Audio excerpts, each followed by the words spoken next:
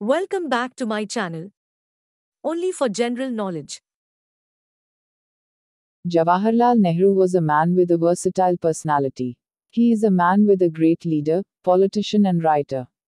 He was born on November 14, 1889, in Prayagraj. Motilal Nehru was his father, a lawyer and wealthy person for which Nehru got the best education. Nehru lived in Anand Bhavan. He completed his primary education from a home tutor and sent to England for higher studies.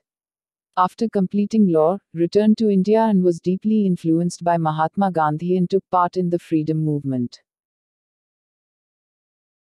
Nehru also followed nonviolence and truth and was elected as President of Indian National Congress in 1929. After India's independence, he became the Prime Minister of the country. His leadership brought progress, prosperity, and respect for the country. Peaceful coexistence as motto. He followed the path of Buddha, priest, and Nanak. He died on May 27, 1964. He created many educational, technical, and medical institutions and brought considerable progress in the industrial, agricultural, and power sectors.